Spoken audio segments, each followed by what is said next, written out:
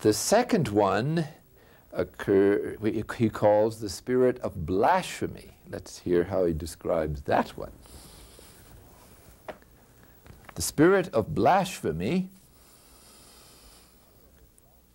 mingles intolerable blasphemies with all their ideas and thoughts. At times these are so forcefully suggested to the imagination that it almost makes these souls pronounce them. This causes them grave torment. In other words, they don't like these temptations because they're wholly orientated to union with God, and these temptations make them think they're going backward or something is wrong, or they feel on the edge of giving in to them and feel that possibly their growing friendship of God will be compromised and so on. So that this pervasive anxiety is intensified in this period by such an experience. I remember attending a Eucharistic service once when I was in high school, where the priest may have been in this situation. It's a period in when one experiences intense irascibility. And this dear man was offering the Eucharist, and his server, all dressed up with his red cassock and stiff white collar, was supposed to ring the bell at the Sanctus, which is that point of the Eucharist that introduces the most sacred part of the celebration. Well, this little boy was a little absent-minded, and he was kind of wool-gathering. And so the priest turned, having said it once, and repeated it, Sanctus, Sanctus, Sanctus, which means holy, holy, holy. And this completely discombobulated the little boy. He couldn't remember where he was or what he was supposed to do, and he just looked blank at the father, and he began to feel more and more terror. And this, because this poor priest was in the night of sense, I suspect, his level of patience was very thin indeed. Maybe he has suffered a couple of these temptations of blasphemy that we've described here. And so he just lost it. And he turned to the little guy, and at the top of his voice he shrieked, Sanctus! Sanctus! Sanctus! This poor little creature just disappeared into the... Everybody in church was just paralyzed with shock. What has happened to Father at this most sacred part of the mysteries? And so everybody was just shaking, and we barely got through the surfaces, and then as soon as communion was over, everybody just vanished in through the door. Now, so the intriguing thing about the night of sense is that sometimes God leaves you so weak, and now you don't have strength for almost anything in the way of virtue, that you fall on your face in public. Well, this is a marvelous way of reducing self-esteem and emphasizing one's weakness. The same thing can happen, to married couples who are in this journey. Let us say the husband has had a hard day at work. His prayer, which he faithfully follows, is as dry as dust. So there's no sense of peace or reassurance being fed into his reservoir. If it's being fed, it's not known to him. So he comes home and he walks in the door, and his level of patience being almost reduced to nothing, and his wife has burned the beefsteak or something else. He shouts, "Why, after a hard day's work, do I have to come home and have a dinner like this? Can't you do better than that?" And he unloads on her all the anger and indignation that he really has towards God. But he's not quite holy enough yet to recognize that God is kind of putting him in this state. And so he's not honest enough to recognize it's God who is doing this. And so he projects his anger on some innocent person, it's his wife. And so she dissolves in tears, and it's a tough evening for everybody and so on. Hopefully, it's a great help if she's in the night of sense too, she might understand this. So then she can unload on him. Now, those of you who are thinking of getting married or who are married and are both on the spiritual journey, here's something to look forward to. You'll be able, when you each get in the night of sense, you'll be primed now to be able to not to take it to heart and just to lovingly to say, now calm down, dear, it's only God who's doing this to you, and so on. And to, in other words, to help each other process this stuff.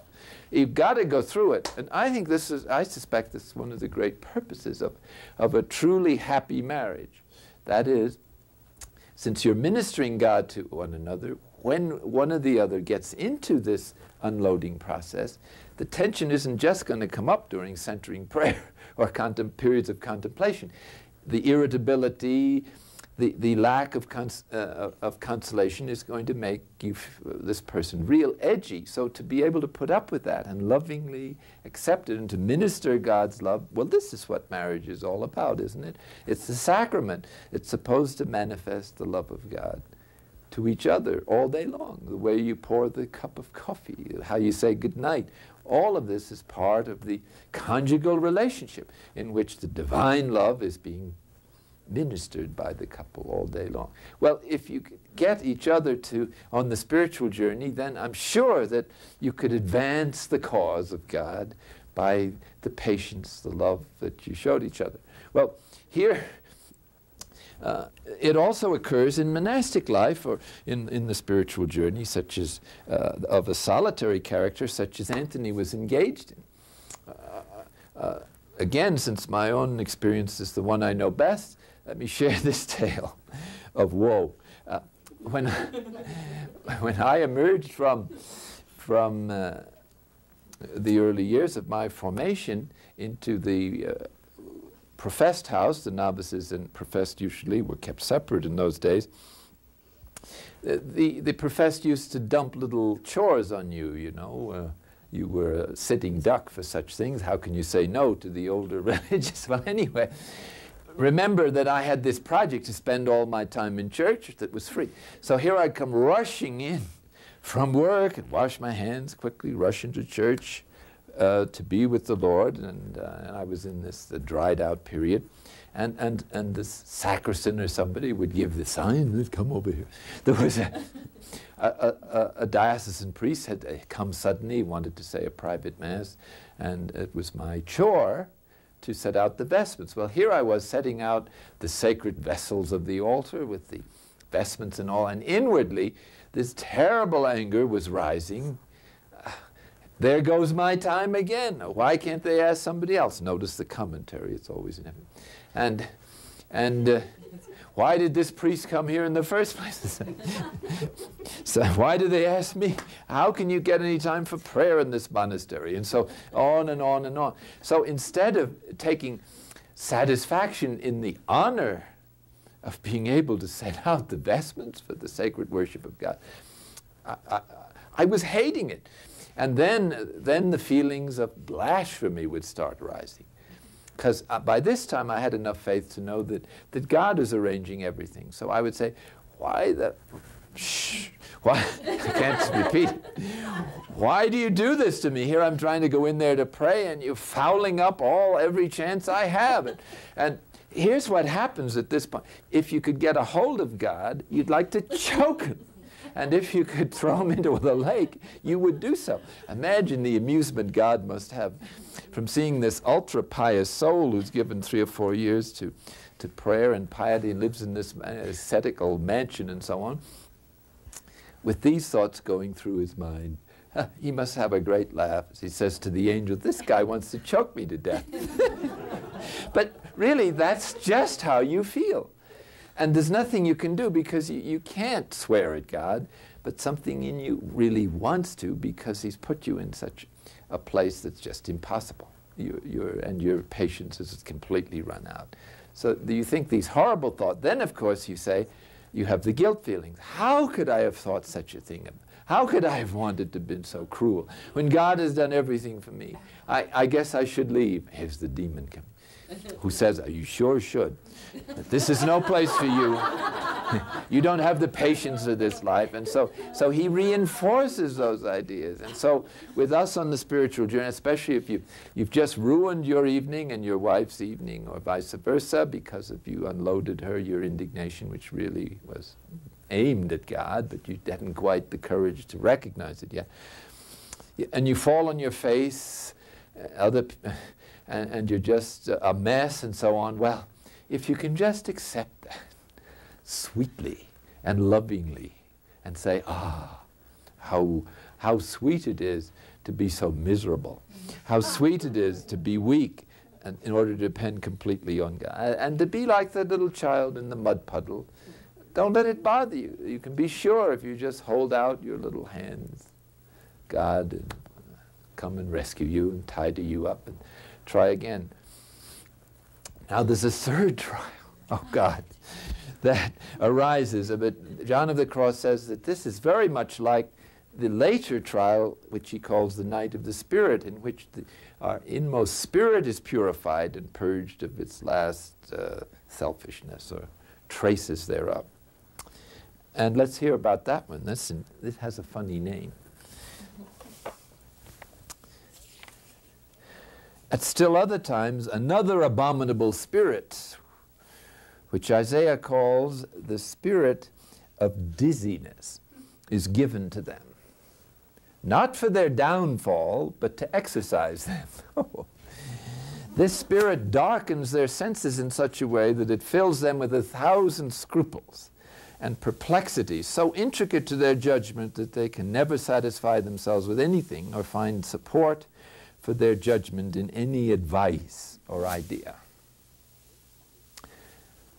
This is the most tormenting of all, because now when they're in such a perplexity, which could be vocational or some matter of conscience or some relationship, or whether to break it, keep it, and so on, and they can't decide what to do, and they're like a ping pong ball going back across the net. Yes, I'll do this, and no, I better not, I better do something else. No, not that, but this.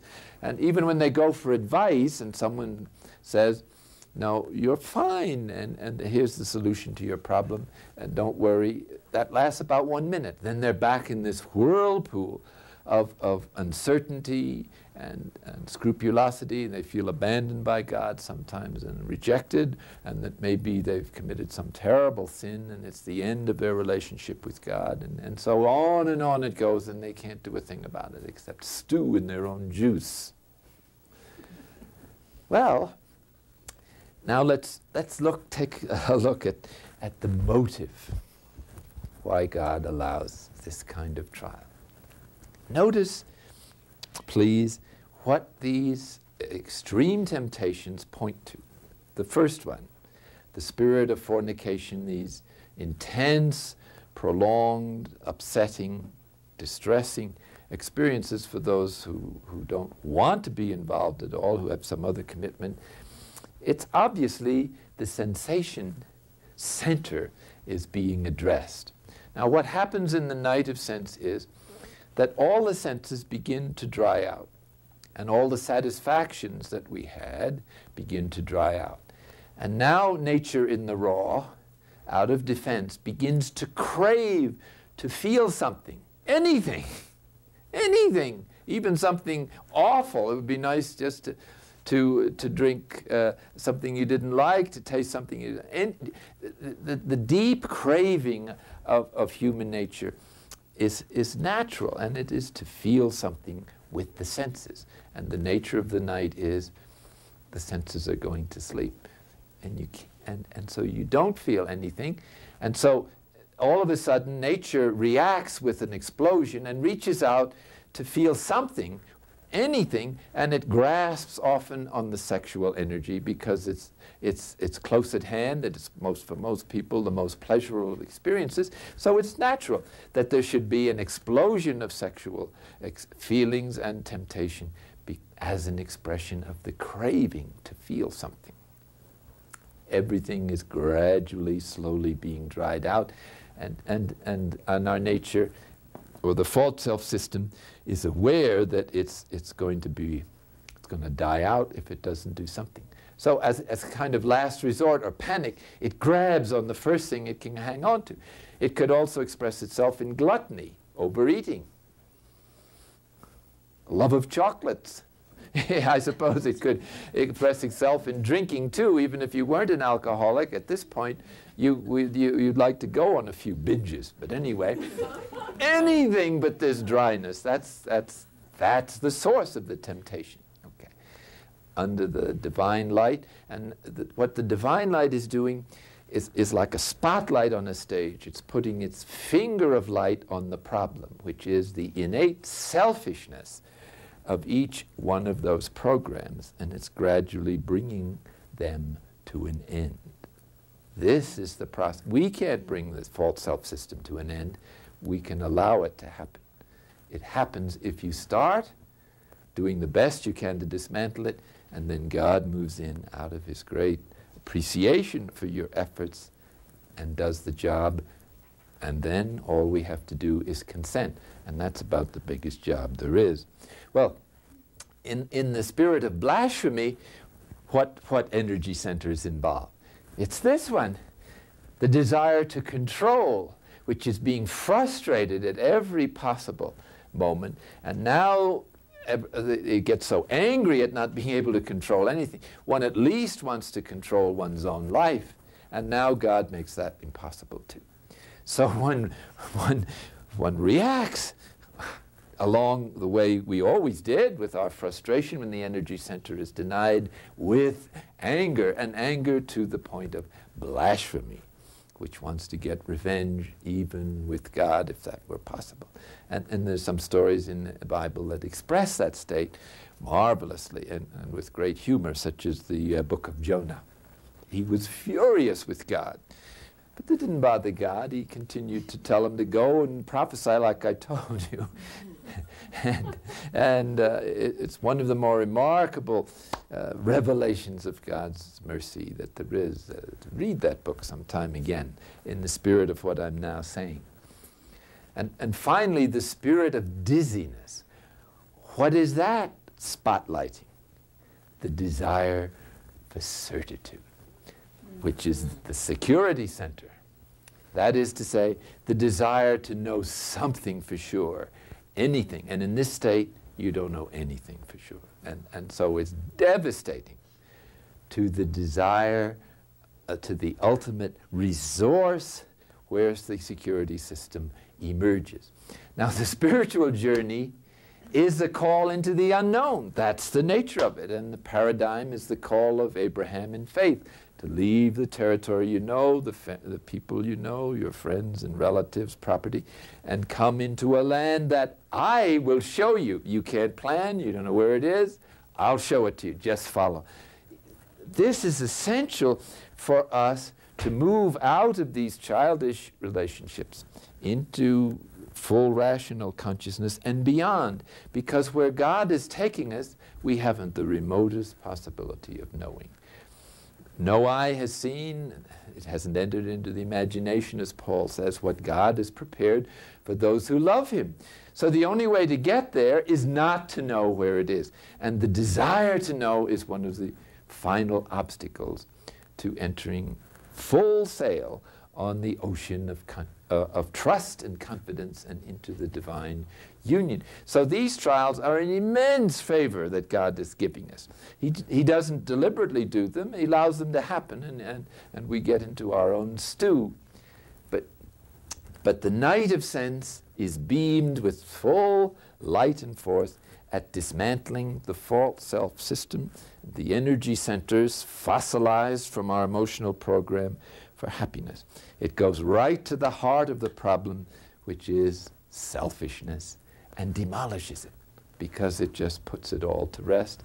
And after a while, you will get worn out fighting God and your feelings, and your efforts don't work. You finally accept the gift of God peacefully, and then you move into the contemplative experience of rest as an abiding state, and you're in a kind of plateau.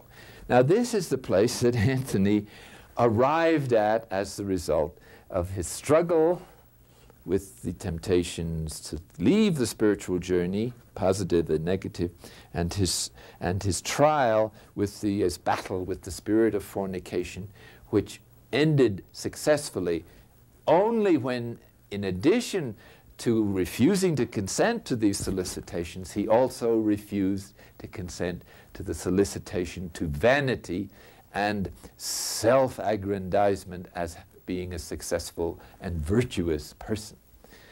That love of our own virtue is called the pride of innocence, and is one of the worst forms of pride that there is.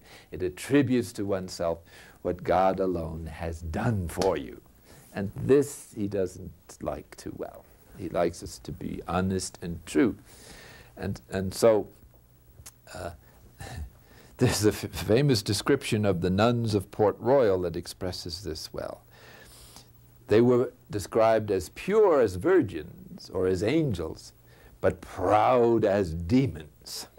And this is the risk of this point in the spiritual journey, when the experience of virtue, the experience of freedom from sin, or the emergence of spiritual powers from the unconscious in the form of spiritual consolations or psychic powers, goes to your head.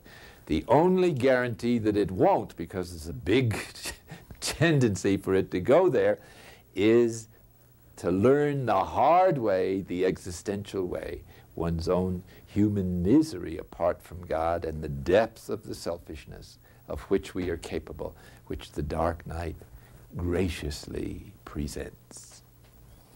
It's humility that is not abstract but experienced, that is the safeguard of the unloading of the ontological unconscious, which is the experience of spiritual strength and power, which is all God's work in us. And to take credit for that is a distortion of the spiritual journey and can lead to all kinds of damage to ourselves and to others. Hence, the crucial nature of attributing to God, the higher power, whatever success we experience, and attributing to ourselves our failings and faults, and being honest about them, and not too worried about them, because we learn from experience. If you just get up, you've learned something new of great value, and you can get on with the spiritual journey without any backward look or self-recrimination. Self-recriminations are always neurotic, always. It's pride saying, "You've done it again, you dumb so-and-so." You're always fouling things up and not measuring up to my proud standard of perfection, excellence, or whatever the baloney might be. Okay. So this experience of Anthony then is the paradigm of the night of the senses, in which once and for all God puts to rest this false motivation in order to free what was truly good on each of these lower levels of human life, so that we can integrate them into our ongoing movement into full human responsibility for ourselves and our personal response to Christ, and consenting to the higher stages of consciousness, faith, and love to which He is constantly inviting us. Thank you.